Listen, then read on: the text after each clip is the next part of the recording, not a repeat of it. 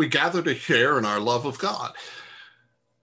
Lord, open our hearts and let us share your good news. We gather to share our witness to God's goodness. Lord, let our lives bear witness through service to your people. We gather to praise God, whose love is eternal. Lord, open our hearts today to sing your praises. How awesome God's light is. It pours rays of comfort and hope onto this dark world. Come, dance, rejoice in the light. Lord, let your light flood into our hearts and spirits. Come, let us celebrate. Let us bring our praise to God. Let all of us gathered here celebrate God's absolute love. Let us offer our lives in service to others. Give thanks to God. Proclaim God's goodness throughout all the world. Thanks be to God for the blessings which have been poured on us. Lord, enable us to use our gifts to serve you in your world. Amen. Amen. The announcements for the week are on the board, and they are the same as usual. Bible study on Wednesday, Justine and John's schedule, and I don't know of anything else. I guess the only other thing is keep your eyes open. We'll be making a decision early this week on what we're going to do for Maundy Thursday and Resurrection Sunday, and I will get that out as soon as that decision is made. We'll get it out to you in an email, and then we'll post it next Sunday as well, and the next couple of Sundays. So we haven't forgotten. We just as trying to give ourselves as much time to make as good a decision as is humanly possible. Thank you.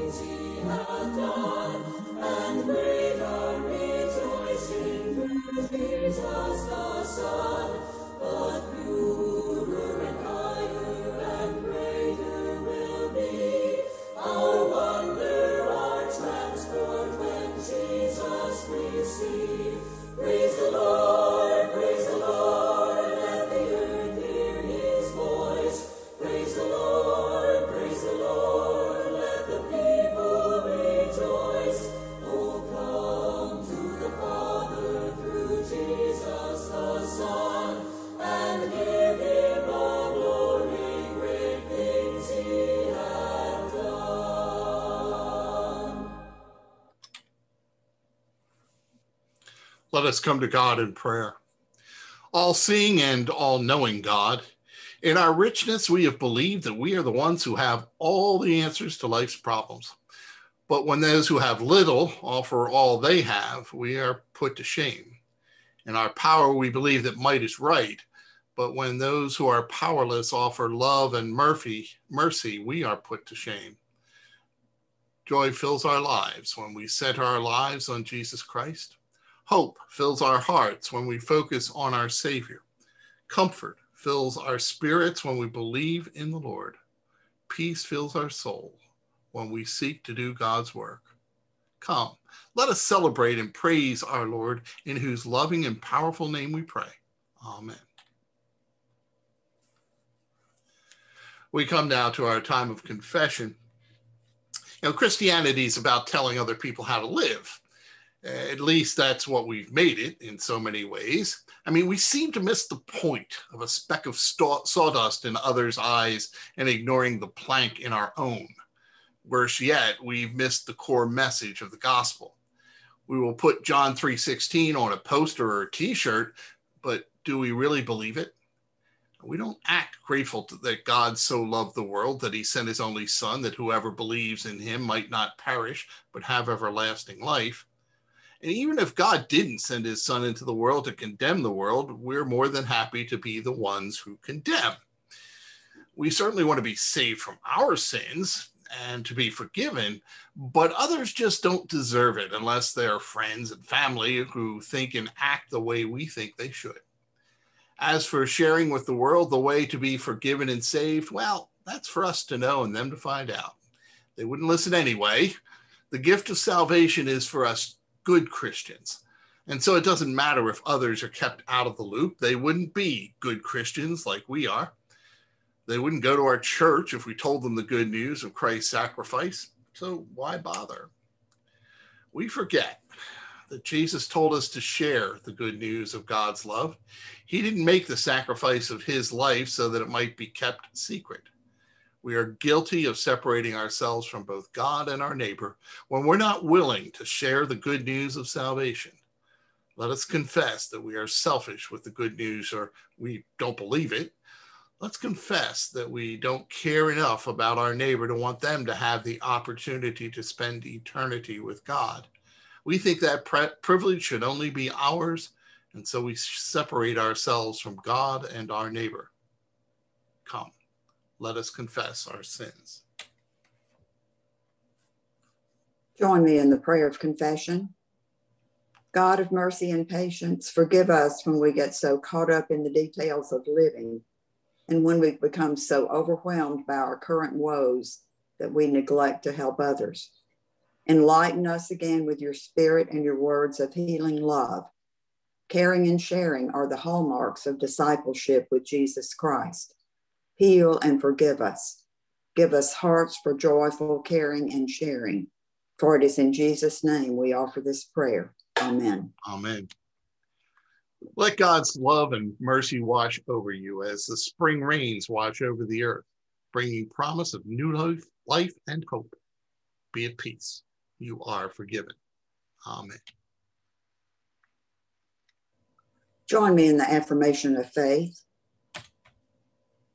I believe in God the Father Almighty, maker of heaven and earth, and in Jesus Christ, his only Son, our Lord, who was conceived by the Holy Spirit, born of the Virgin Mary, suffered under Pontius Pilate, was crucified, dead, and buried. He descended into hell. The third day he rose from the dead. He ascended into heaven and sitteth at the right hand of God the Father Almighty. From thence he shall come to judge the quick and the dead. I believe in the Holy Spirit, the Holy Catholic Church, the communion of saints, the forgiveness of sins, the resurrection of the body, and the life everlasting. Amen. Let us come to God in prayer. Almighty and merciful God, open our eyes. Help us to see what you have tried to make so clear and so plain, that you love us. You love us enough to die for us. We need to see that, but not just see it. We need to feel it. We need to not just hear it, but to know it at our very core. And then we need to share it. So Lord, help us. Help us to see how much you love us. Help us not to let things like this world to get in our way. Help us to look forward to the time that we will spend eternity with you, understanding that what's going on now will pass, and it won't be all that long. But eternity is forever, and we will spend that with you because of your great love and because of your willingness to sacrifice for us. And so, Lord, thank you for being with us here this day. You're always with us, but Lord, please help us to get in touch. Help us to stay tuned to you, your word, your workings. And may everything we do this day, may it bring us closer into focus.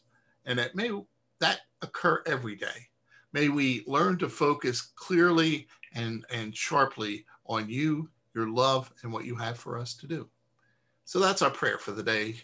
That's our prayer for every day. And all these things we pray in Jesus' precious name. Amen.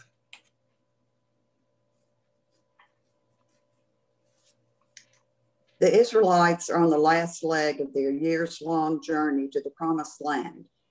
Kings of the lands along their route have denied them permission to travel through their countries. Some have even attacked the Israelites and taken some of them as prisoners. Aaron and Miriam, Moses' siblings, have died.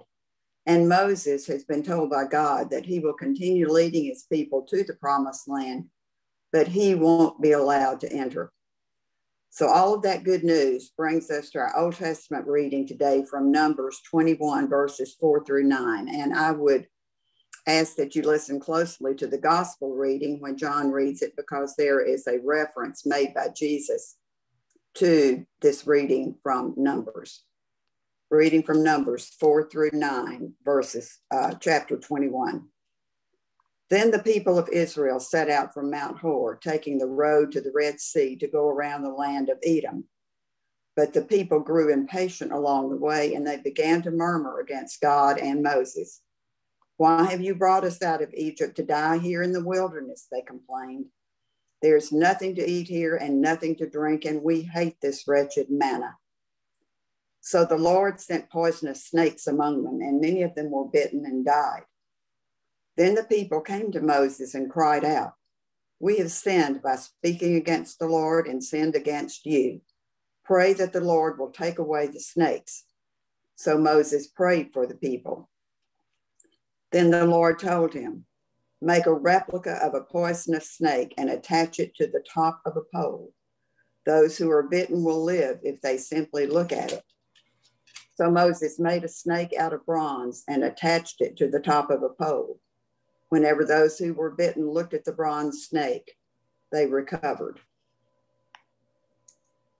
The reading from the Psalms is Psalm 107, verses 1 through 3 and 17 through 22.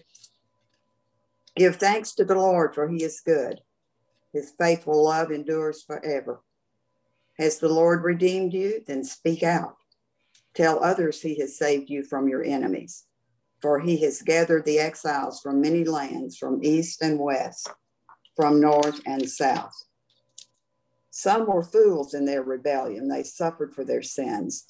Their appetites were gone and death was near. "Lord, help," they cried in their trouble, and he saved them from their distress.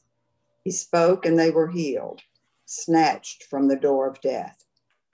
Let them praise the Lord for his great love and for all his wonderful deeds to them. Let them offer sacrifices of thanksgiving and sing joyfully about his glorious acts. Here end the readings. Thanks, Ann.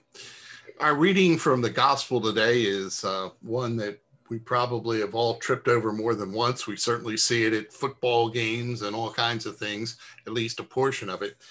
But if we look at the chapter and we look at the entire scripture reading in John 3, we might just get a little closer and sharper perspective. And we might want to stop hearing John 3:16 so often and begin to believe it and then share the good news it brings. But at any rate, hear the word of the Lord from the gospel. Now there was a Pharisee named Nicodemus, a leader of the Jews, and he came to Jesus by night and said to him, "Rabbi, we know that you're a teacher who has come from God, for no one can do these signs that you do apart from the presence of God." And Jesus answered him, "Very truly I tell you, no one can see the kingdom of God without being born from above." Nicodemus said to him, "How can anyone be born after growing old? Can one enter a second time into his mother's womb and be born?" And Jesus answered, "Very truly, I tell you, no one can enter the kingdom of God without being born of water and spirit. What is born of the flesh is flesh. What is born of the spirit is spirit."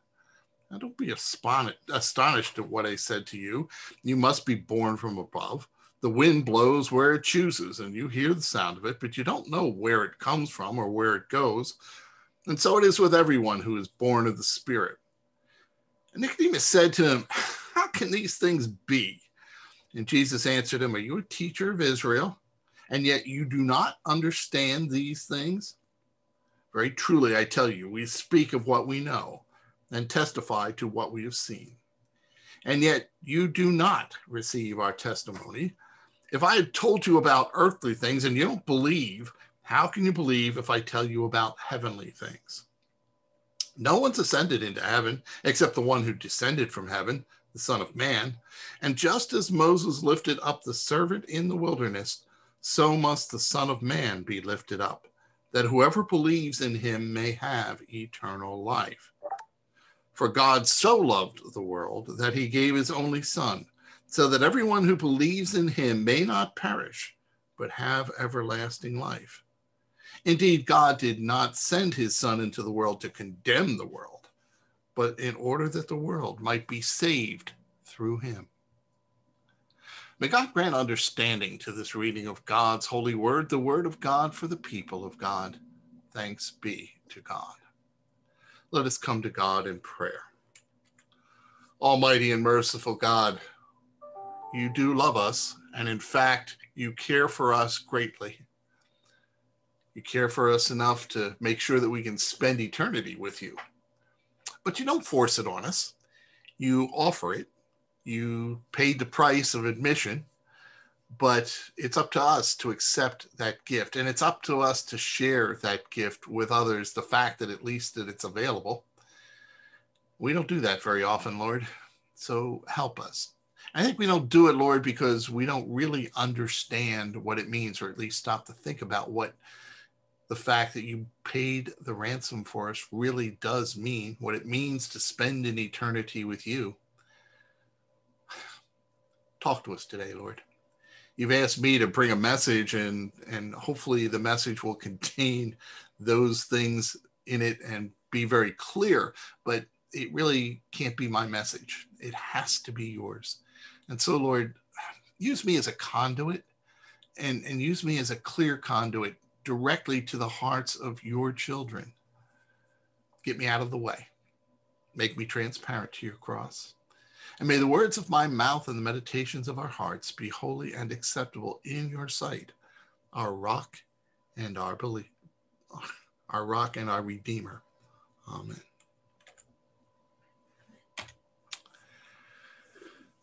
Well, as I read this, I thought about the fact that we really believe. I mean, it's all over the place. If God so loved the world, John 3:16, but do we really believe it? And what does it mean to believe that? So I began to take a look at myself and take a look at the world around us and say, why do we believe, first of all, that it's so hard to come and ask God questions? I mean, Nicodemus came at night to ask Jesus questions, and apparently didn't think that it was that he could do that during the day. And I guess he was putting himself at risk. But I think we need to believe that it's okay to come to God with questions, and not just in those quiet moments right before we go to bed. Maybe we should be asking God questions all day, every day, about what does he want us to do? What does God want us to do? What does God want us to see? How does God want us to behave? I mean, I think we've got to ask why Do we see the things that we see? Why are things going on in the world? We have to come to God with questions, and we believe it's hard to do that. Well, it's not. It shouldn't be anyway. Why do we believe it's so hard to want more in-depth knowledge about God? Why do we think that, okay, whatever we get fed on a Sunday, and we've been fed in Sunday school over the years, that's enough? Well, I don't know. God has so much more for us. And if we do, as we do biblical study, as we talk to each other, as we do theology, we find there's so much more that we can know about God and what God offers us and what God wants us to do. And why is it so hard, or why do we believe it's so hard to do as God asks us to do? God said, look, I'll provide you the resources you need. I'll provide you the strength and courage. Just ask for it and then go do it. And I think a lot of times most of the time we don't ask for it, the strength and courage and the resources to do what God asks us to do. But even when we do, we don't do it. What we need to, I think one of the things we always need to ask for is the courage to do what God has called us to do. Why do we believe it's so hard to change? God has said and been very clear throughout Scripture, God will not tell us or force us to do anything. That would make us slaves. But we are to look at what we're doing on a consistent basis and metanoia, turn back to God, change what we're doing. By definition, metanoia requires change. Why do we believe it's so hard to change? And why is it so hard for us to share the good news of God's love? Because we don't. I mean, that's what we're really called to do. That's what evangelism is. Evangelism, the base word is evangelium, which means to good news. And we're supposed to share the good news. We think evangelize is go knock on somebody's door and hand them a pamphlet and then force them to drop to their knees and pray a prayer for forgiveness. That's not what evangelism is. Evangelism is sharing the good news of God's love and then letting the Holy Spirit do its work. And I guess really the base question for me is, why is it so hard to believe that God really loves us?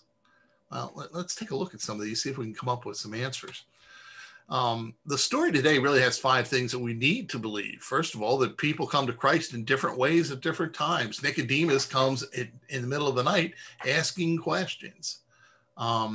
The disciples came to Christ when he called them from doing their daily work.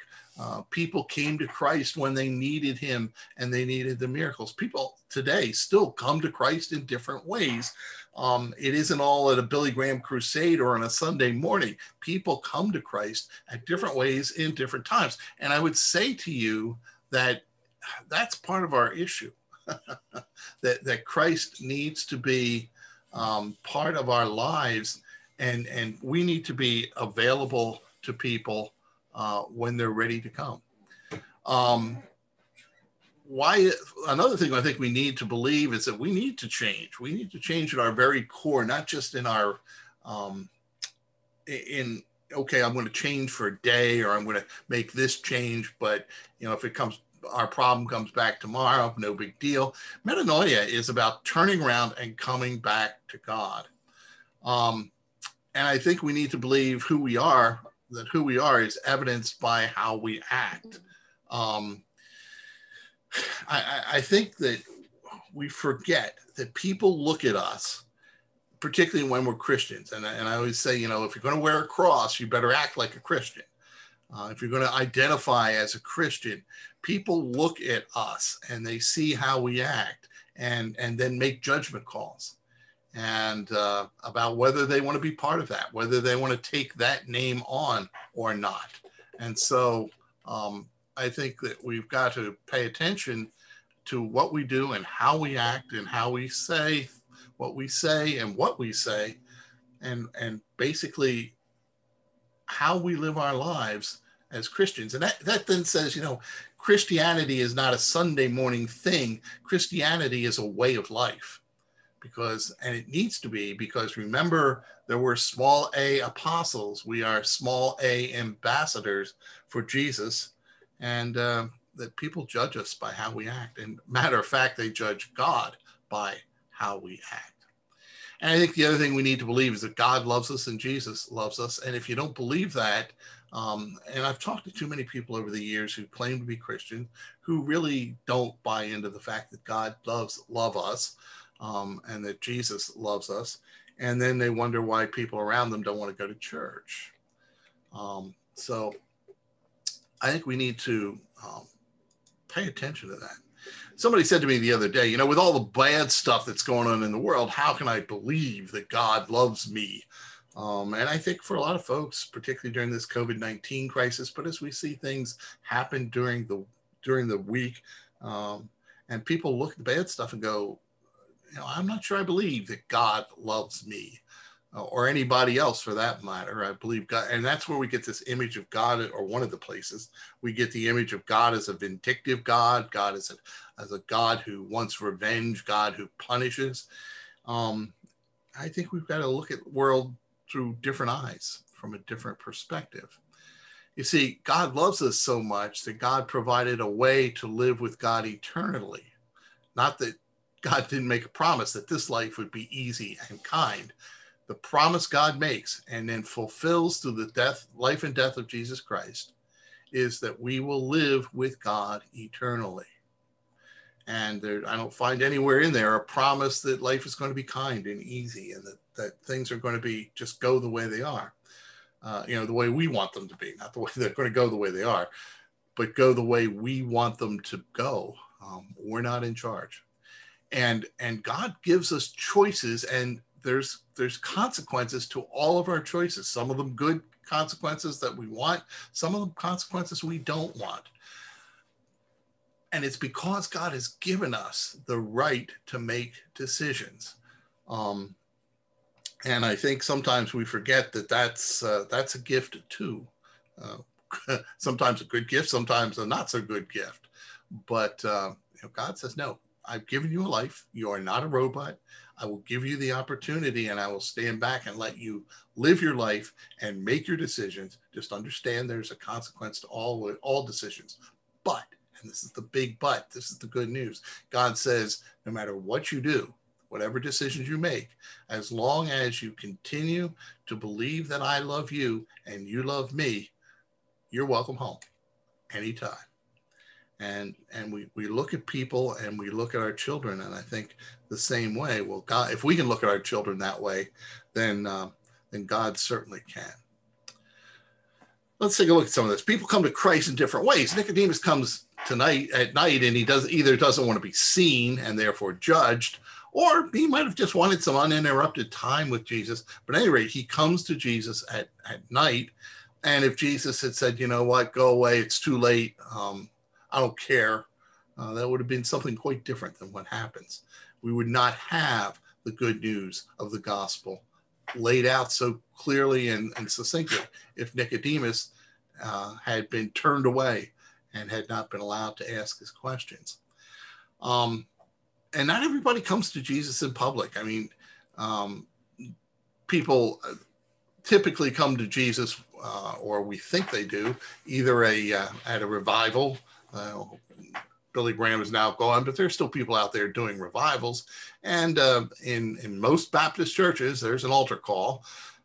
So we think that people learn about Jesus and get inspired, and the Holy Spirit moves them, and they come to the altar. And well, that happens, but that's not the only place it happens. I guess one of the sparks of joy I saw, there's a job posted on LinkedIn for pastors who will go and visit people and be kind of a chaplain for them in business, and to go and spend some time with folks and be, sadly enough, there are enough people in the business world that don't have churches or have pastors that we now need to provide them.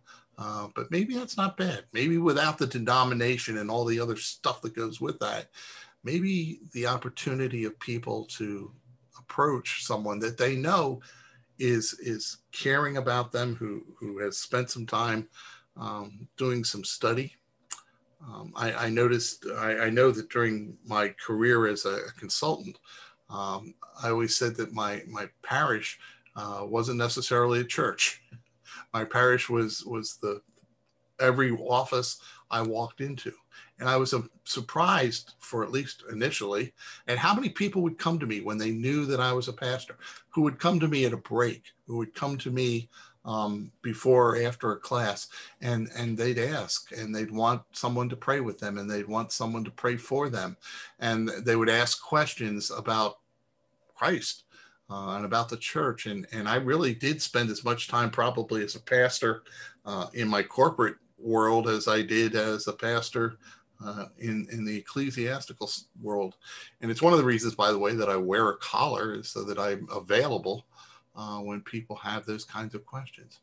Yeah, people can come to Jesus from a variety of places. They come from books. They can come certainly on the internet. The problem with coming to Jesus through books and the internet and those kinds of things is they're impersonal. There is no one there to walk the walk with them. And I think we've got to be aware of that. And one of the ways that God speaks to people is through other people. And that's always good news, because then there's someone who can be personal with them, who can care about them, and people get the sense that God cares about them because there are people who do care about them in the journey. Can you believe that, God might just send someone to you to find the answers? See, God speaks to people through other people. Can you believe it? It might be you. And are you prepared to answer the questions they bring? In other words, one of the things I think we've not done very well with as a church, and I'd say the church at large, is we've not helped people get ready to answer the questions that non-believers bring. The unchurched bring, the non-believers, the folks who are out there really looking for God and can't seem to find God anywhere. They have questions, they ask the questions, and we look at them and go, huh? And we don't prepare people to answer the questions. Or the other thing that happens is people dodge the questions. You got to be ready to answer them. And that's what I said to you. You got to have your elevator speech ready, but you also have to be knowledgeable enough and comfortable enough with your own spirituality, your own faith, that you can answer them. And by the way, if you're not, are you at least open enough and willing to walk with people who are asking you questions to which you do not have answers?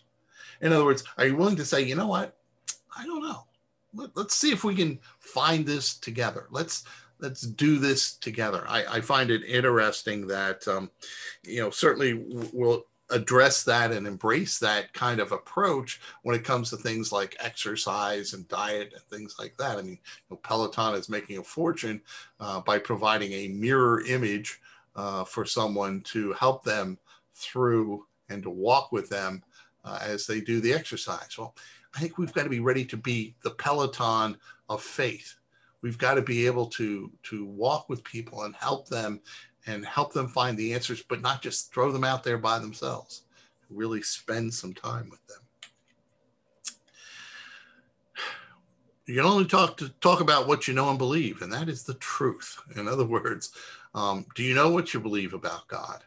Do you? If I asked you, do you know what you believe about Jesus?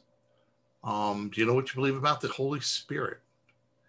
And do you know why you believe what you believe about God, Jesus, and Holy Spirit? And it's not because pastor said, or, years gone by, somebody else told me, or somebody, a pastor in the past had told me that this was right. That doesn't ring well when people are asking you questions. Why do you believe that? Well, so-and-so told me. No, I think we got to know a little more than that.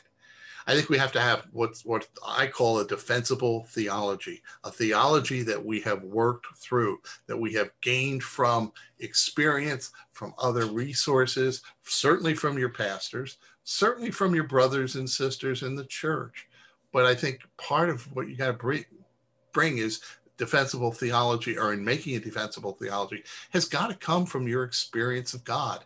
That's why I encourage people, if they're struggling a little bit with this, to keep a journal of some sort, so they can go back and go, yeah, you know what? When I was in that situation, here's how God interacted with me. Here's how God helped me in the process. And so, I don't know. You got to know why you believe what you believe. Otherwise, it sounds really hollow. See, that's called doing theology, not just identifying and being clear about what you believe, but being clear about what you believe and allowing that to emerge and grow from your life experiences, from the input from other people. You got to do theology, and then you got to share theology when people show an interest in it. Otherwise, you end up, well, you kind of making a mess. I think I saw someplace that this was Einstein originally said this, but I think my original contact with it was a guy by the name of Tom Peters, and he would make the statement pretty consistently that those who don't know what they're talking about take the simple and make it exceedingly complex, and those who do know what they're talking about take the complex and make it simple. And I think we've got to, certainly as people come to us initially seeking Christ, seeking God, seeking meaning in their life, seeking how God interacts with them, we got to be simple with it initially. Now, we can grow together into complexity, but don't start complexity. And I think sometimes we want to make our theology sound so complex that like we know something. The reality of the situation is actually it's pretty simple. God so loved the world that he gave his only son, that whoever believes might not perish. And I think we got to be careful we don't make it more complex than that, at least to get people to accept the fact that God loves them.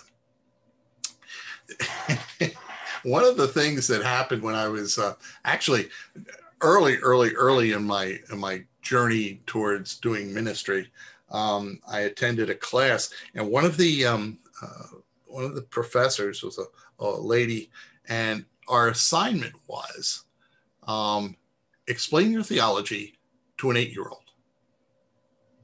And she said, if you can't do that, if you lose the 8-year-old and they really don't understand, or they obviously don't get it, your theology is too complex. And it's too complex because you're not clear with your theology. Try it. It's an interesting exercise, but it will force you to get clear. It'll force you to boil your theology down to its very core, to the bones and the structure.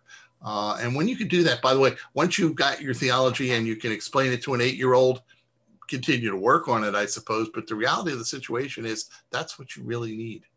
Try it someday. It's an interesting experience. You'll find how people respond, but you also find out how firm, how solid, how clear your theology is. I think another thing we got to pay attention to is if we're going to change who we are, we need to be reborn. And that's Jesus's point to Nicodemus. He said, if you really want to become a disciple of Christ, if you really want to know God better, then you got to be reborn, because it's going to require that you do some change. And I guess that's a piece of your theology. See, do you believe that we need to be reborn?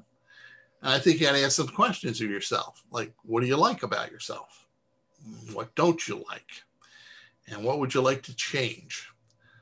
Those are all key questions. And I start with the what do you like about yourself, because I think too often we approach ourselves from the negative. And I think we got to take a look at ourselves every so often and say, you know what, there's some good here. There are some things I like about me, and I don't want to change this. Those will be the core from which I work, but they will be the foundation on which I will build the things that need to change. And I was watching This Old House the other day, and they were tearing up a floor, beautiful floor, I thought anyway. But they didn't. The folks who lived there didn't like the floor, and so they had to change it. They had to tear it up. And the issue is here, You've got to, if you're going to change something, you've got to remove the old before you can do and build the new. So what do you want to change? And understand, folks, that rebirth is hard work. You've got to work on yourself in order to really be reborn, to change the things that need changing. It's usually not a simple process. And you can't be something new without something dying. I have fought this battle most of my professional career because I've dealt with change in both my economic and commercial side of me, but also in the church side. And you know that my doctoral dissertation was on dying churches, and it's not dying churches cease to exist. Dying churches need to take that which no longer works and get rid of it and replace it and grow and nurture and do what is needed to replace what was and no longer works with something that is and does work, that has impact, that brings people to God and to Christ. Now, there are certain things you never change your value system unless there's reason to, but you don't change the core beliefs of the Christian religion. You don't change what you believe, you change the methodology.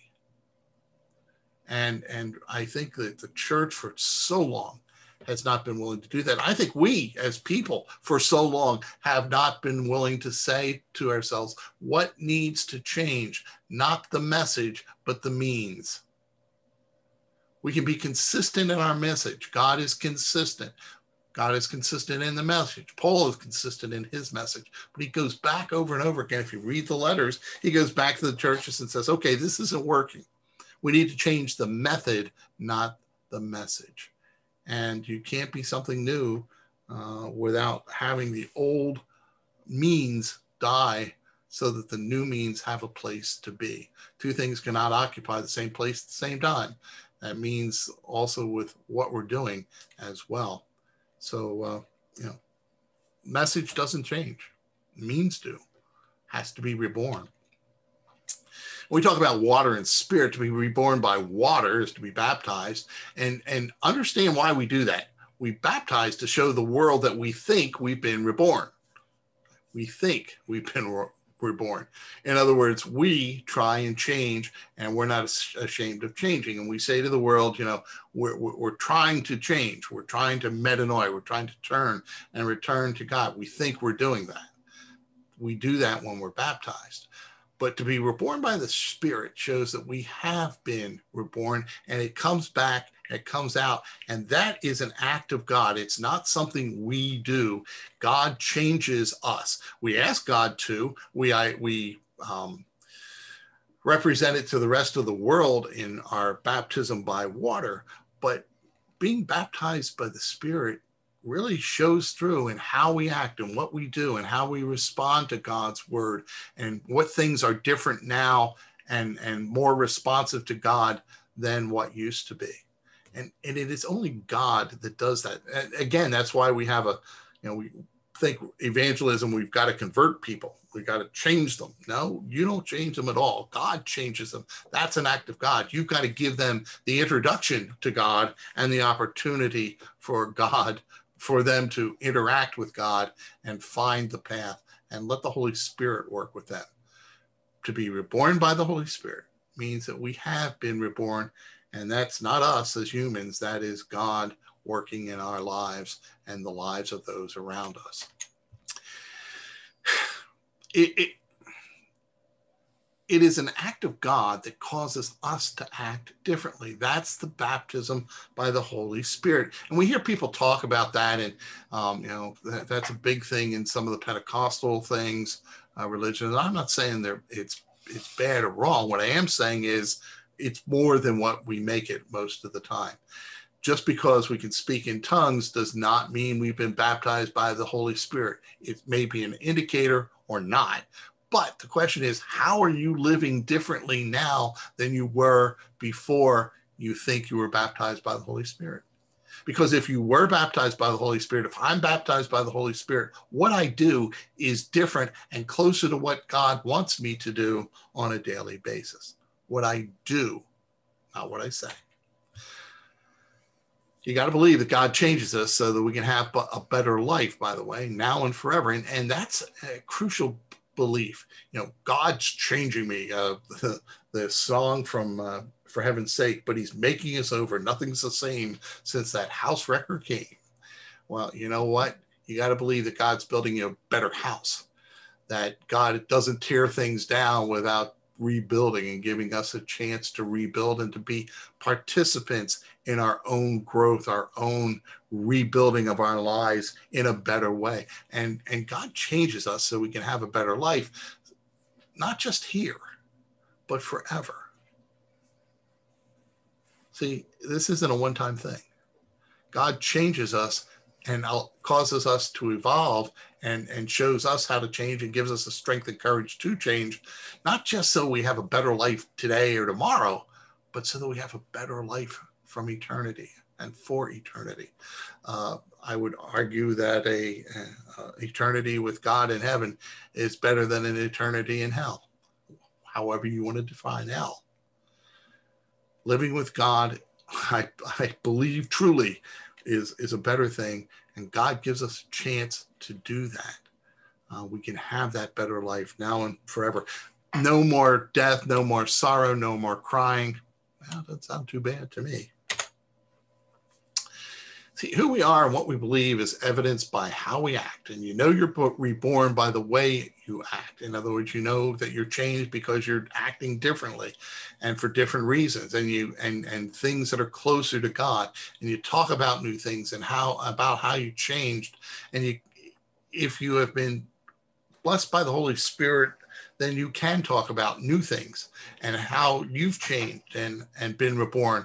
And all people want really is the proof in the changed actions, consistent over a period of time. In other words, changing today for a day and then it goes away tomorrow, it reverts to where it went, where it was before. It's not repentance. It's not consistent change. It's not embracing the metanoia that God has called us to and embracing the gift that God has given us in both the opportunity and the resources to change.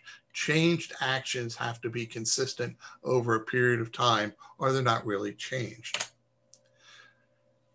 And all that's granted through grace. You see, grace is the gift of God. And if you want to know who God is, look at how God acts. And God acts and offers us forgiveness and opportunity and resources and love and caring through grace. God is a God of grace. Just look at him. Just look at how God looks at and responds to us, how God acts towards us. God gave his only begotten Son, not because we deserved it. You see, God is willing to give whatever it takes so that we might be able to live with God eternally. God is willing to offer us whatever it takes so that we might be able to go and live with God in the way that God intended for us to be. You got to believe that. See, if you don't believe that, then okay, you're more than welcome to come on Sunday morning, but know that you're missing the very essence of being a Christian. You got to believe that God is willing to do whatever it takes that we might be redeemed, that the world through Christ might be saved. And God didn't do that, and Christ didn't come and suffer the way Christ suffered as a throwaway. See, God did everything, including the sacrifice of God's own Son. God was willing to do that for us. And I always say to people, look, if you had somebody who was willing to die for you, what would you think? Would you think they didn't care? Or would you think that they loved you dearly and deeply? See, that's the question. Do you believe that Jesus came and lived with us and died a terrible death on our behalf? Do you believe that? at your very core, in your very heart, with everything, with your heart and your soul and your mind. You got to love God that way, but you also got to believe that God loves us and that Jesus came and lived with us and died a terrible death on our behalf. You got to believe that with your very core.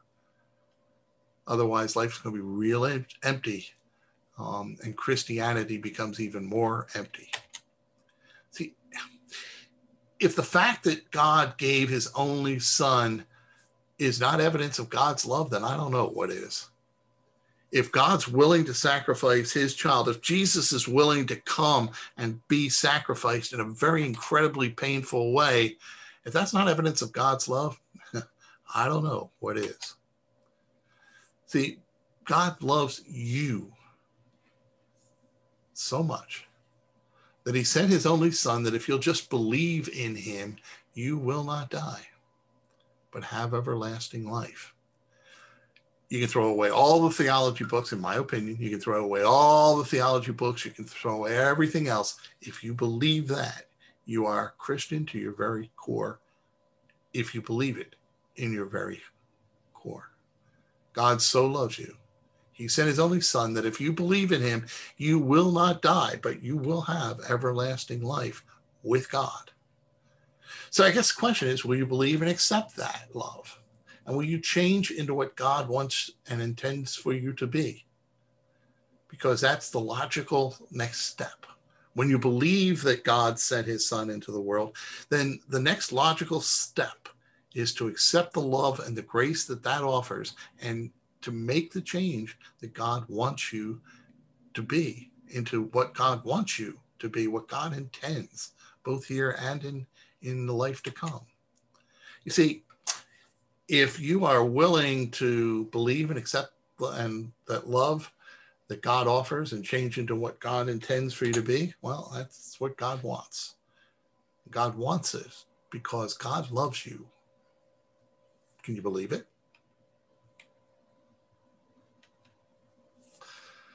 Let us come to God in prayer. And we remember, as we come to God in prayer, remember Robin Dupree on the loss of her father, Earl, as she moves on for that.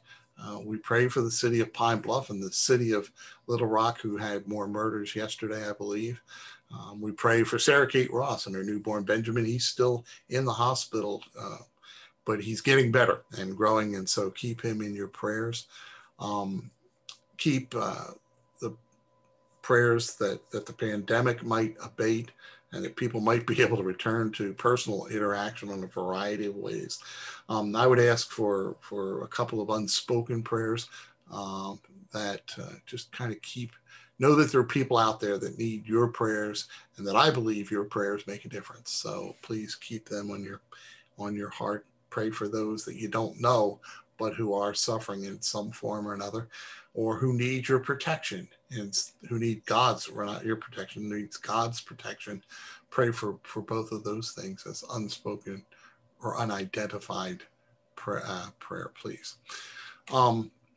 Certainly continue to pray for the healthcare workers and the nurses, and we continue to hear the stories of nurses who are just quitting because they can't take it anymore. They've been overwhelmed and overrun. And there are those who are still out there, people who are out there on the front lines, still doing this, but still at risk, but who are incredibly tired and weary. Pray for our schools, pray for our churches, that we might be places where people feel comfortable in coming looking for answers, and that we might be able to provide the answers that they're looking for.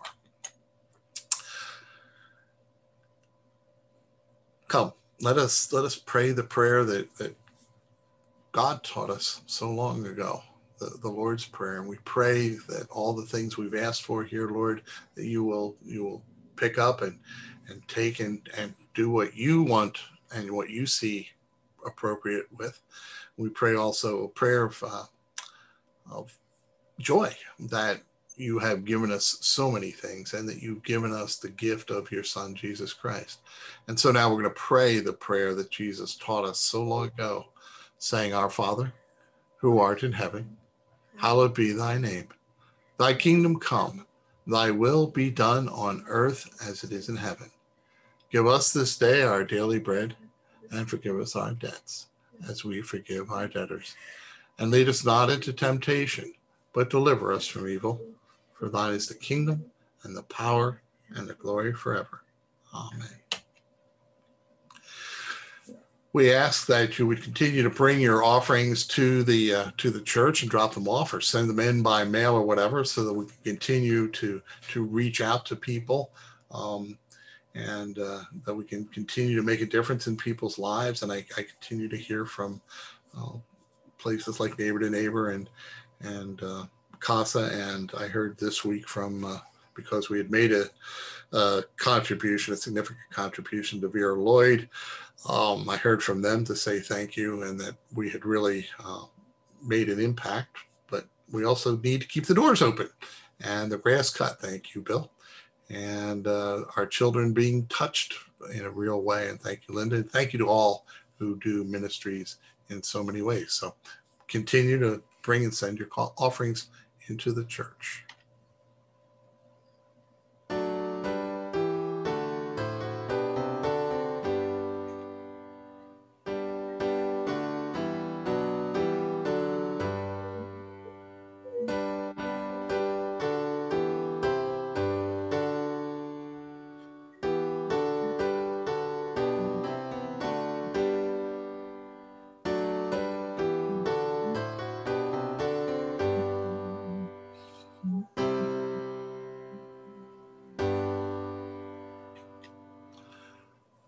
Let us come to God in prayer. God of mercy and patience, be with us this day as we celebrate the incredible gift of love you've given us. Help us to remember that the gifts we give go to help many people in need, that it is our prayer and intent. Remind us again that our lives are meant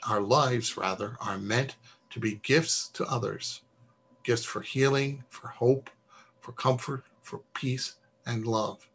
We give our gifts, we give ourselves to that end. In Jesus' name we pray. Amen.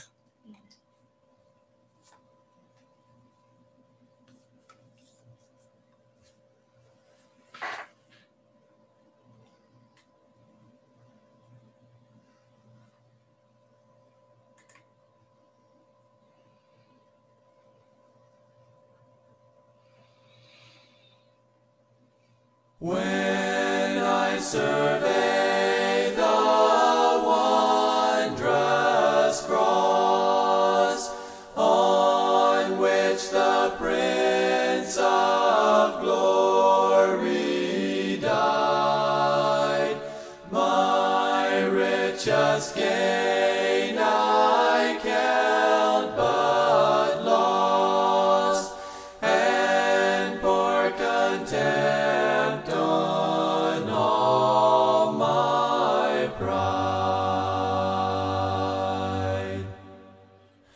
Forbid it, Lord, that I should boast, save in the death of Christ my Lord.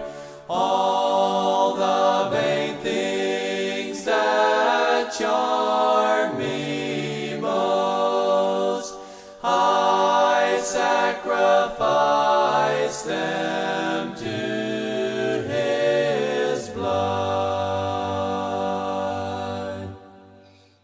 See from his head, his hands, his feet, sorrow and love flow mingled down.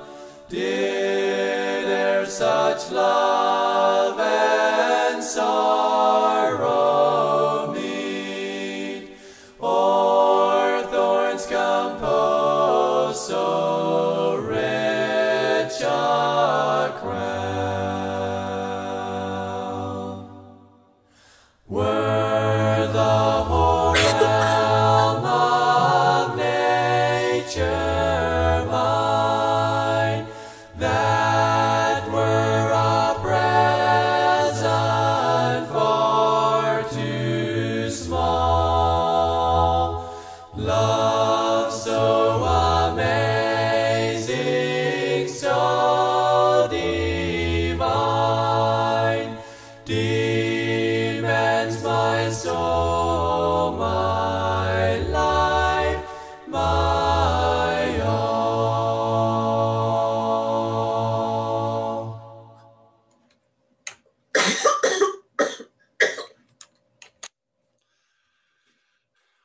time to go. Time to go out and convince ourselves, first of all, if we're not, that God loves us, that we can talk with God anytime we want to. Time to get our theology together and to make sure we know and we understand, and we can share it with an 8-year-old if we need to. And we can share it and be willing to share it with whoever needs it. Because right now the world does need to hear the good news of the gospel, that there are good things beyond this life. And that if we just accept the grace of God and what's been offered in the grace of God, that we can spend an eternity with God in a very pleasant place, a much more loving and caring place than we have here.